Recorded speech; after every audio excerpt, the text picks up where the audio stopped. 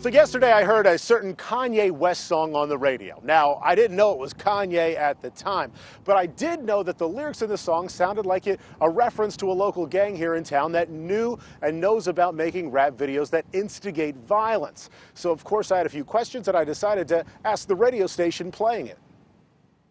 I was totally freaked out because I know that's not what we do. So were we. When we heard this song on Power 106.9, we recorded it.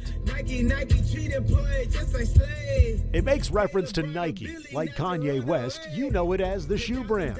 To some, it means a whole lot more. A gang that produces vulgar online videos we can't and won't show you because that's what they want.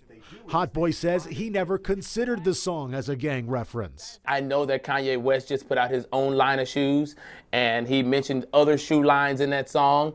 And so I just took it as a diss to the shoe brand to kind of promote itself. And that's what West says about his track online.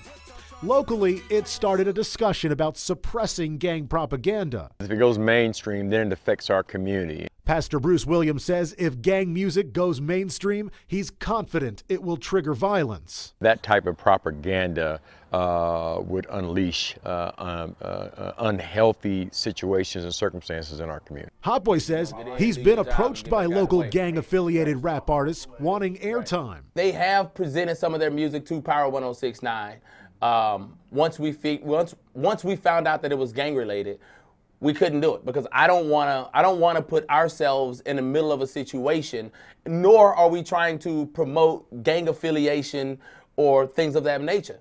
Williams says it's everyone's responsibility to keep peace in our neighborhoods. We've been having some really good weeks in our community. It's been a really good year in our community, and we like to keep it that way. No one from Omaha Police was available for an interview today, but they did tell me that they do appreciate the effort from local radio stations trying to make sure that gang-produced music doesn't make it on the air. We're live downtown. Dave Roberts, KETV, Newswatch 7.